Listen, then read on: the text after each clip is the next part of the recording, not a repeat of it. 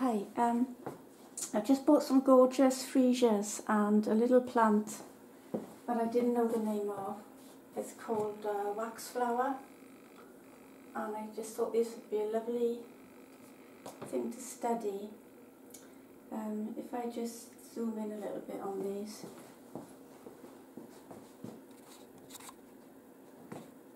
Yeah.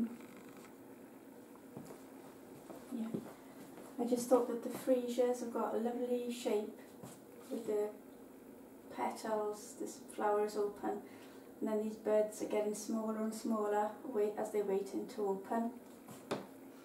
And these wax flowers are just tiny little clusters of pinky white florets and sort of almost like little tiny alpine, like pine needle leaves. So what I'm going to do is I'm just going to enjoy drawing some very slow contour drawings of these flowers, just to get to know the shapes of them again. So just a little bit of play using the real thing. So I hope you'll enjoy that. I'll start in the drawing in the next clip.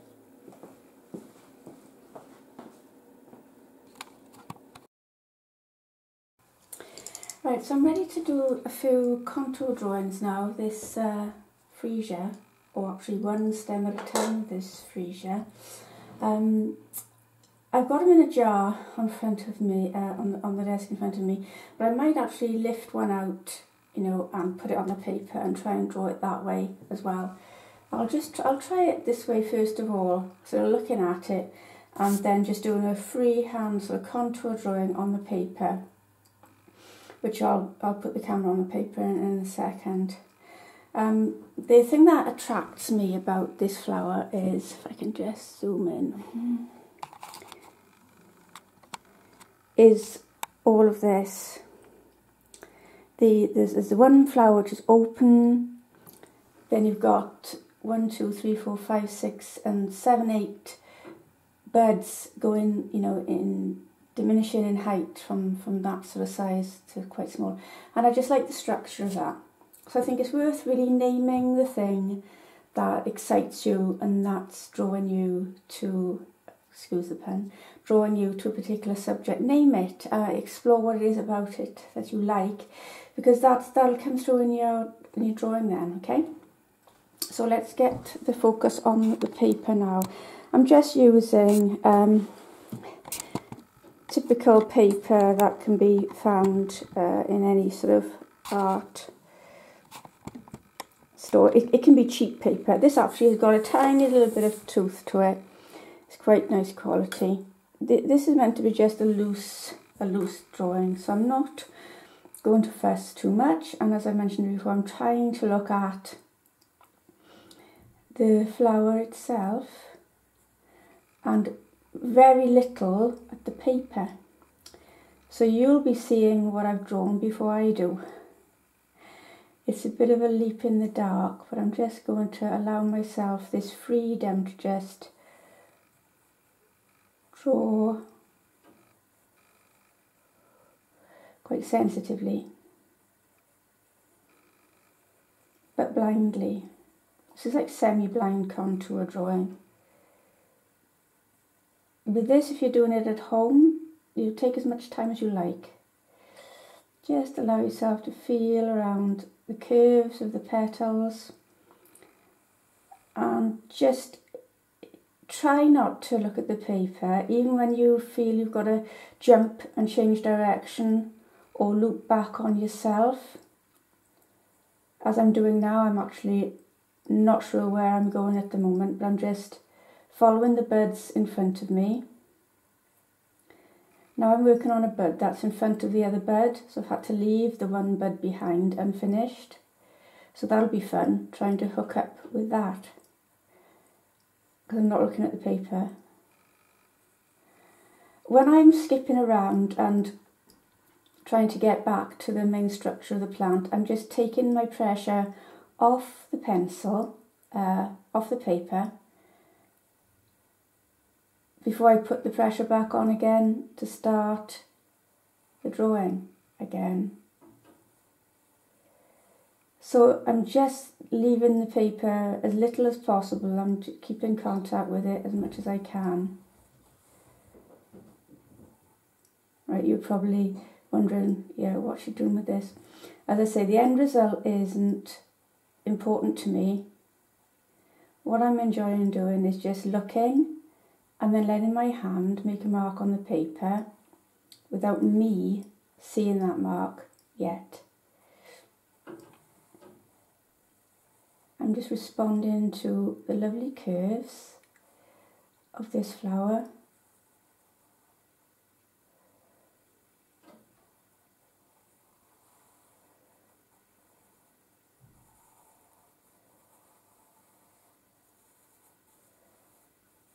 And I don't really care if it's going out of proportion, which it probably is.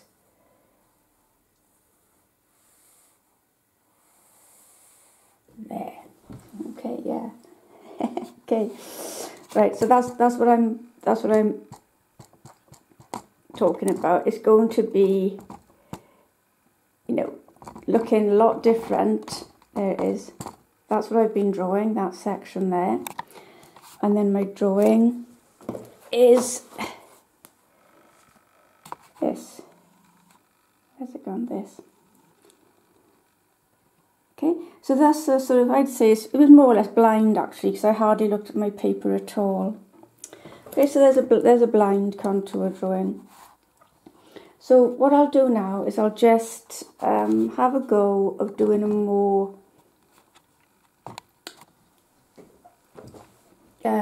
considered drawing. Okay, so I'll just turn the paper over, and this time I'm going to pull out a stem and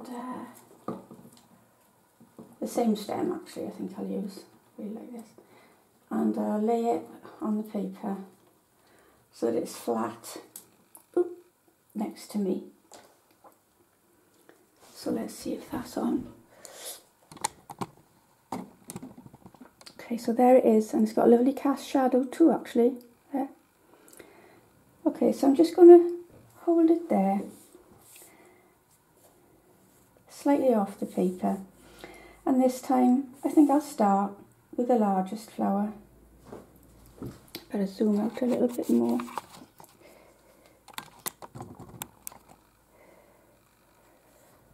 Okay, so let's start with the largest flower now.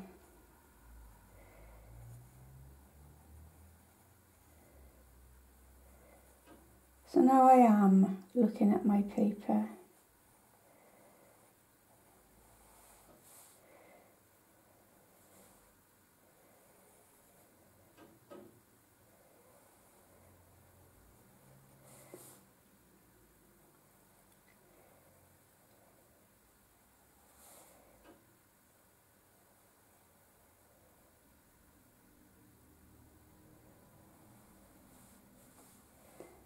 And just drawing the initial outlines.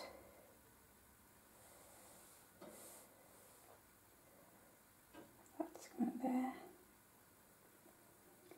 I like to draw with sort of on-off pressure, that's alternating pressure between, you know, pressure that would make a sort of darkish mark and pressure that would make a light mark.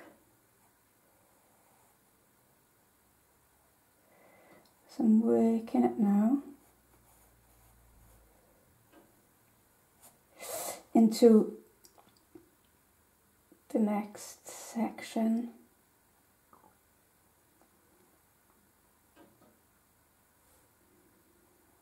Of the sort of buds that are waiting to open now. They're just in a row and they're all diminishing in size.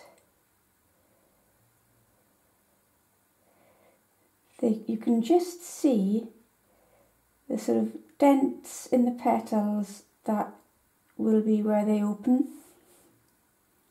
There's one behind there as well.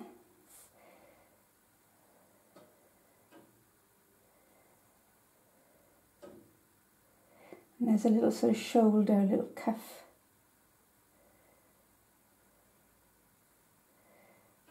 come in behind there.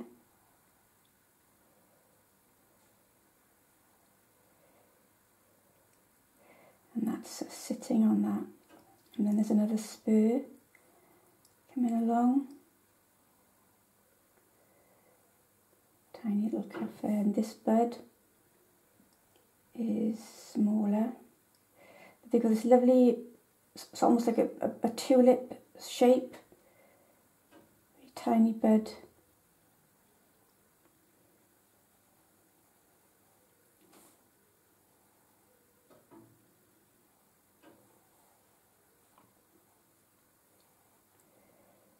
And that's the one that goes behind there.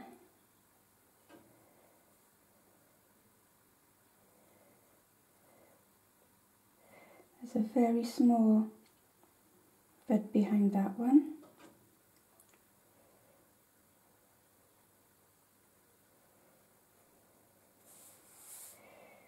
So that now.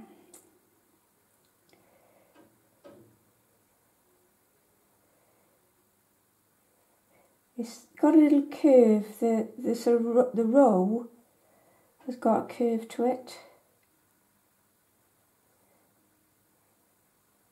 And there's 3 tiny little petals right at the end.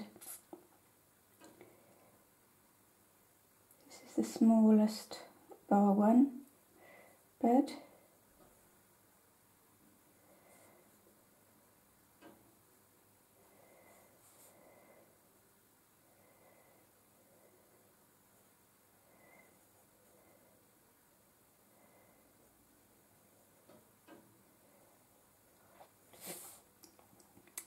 Okay.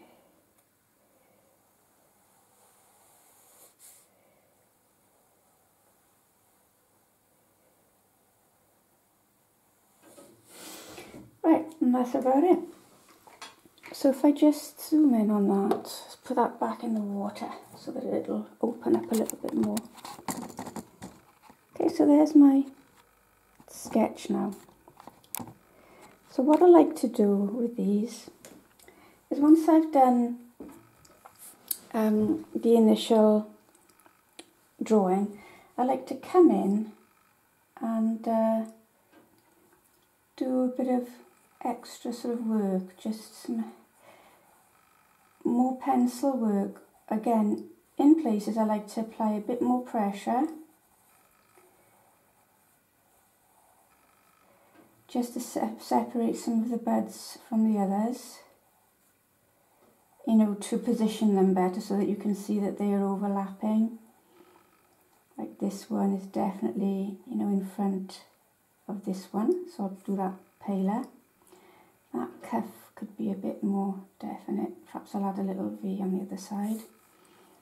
And then some of the petals I want to, this one, which is the nearest petal of them all,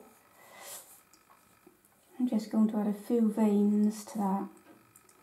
That's a bit wide, so I'll just narrow that down a bit. The knuckle there, so that. And if I call this ghosting, when I'm just coming back on and adding a few extra touches, perhaps a little bit of shading and smudging along. I like to do that as well, just to sort of give it a bit of atmosphere and a little bit of feeling.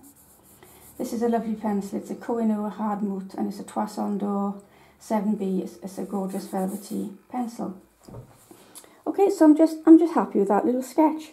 Again, I might do a couple more of those flowers now. Once I've got the first one done, it sort of encourages you then to try a couple more. And I like to, when I draw the second one and the third one, I'll lay them over each other, so I'll have 3 overlapping drawings.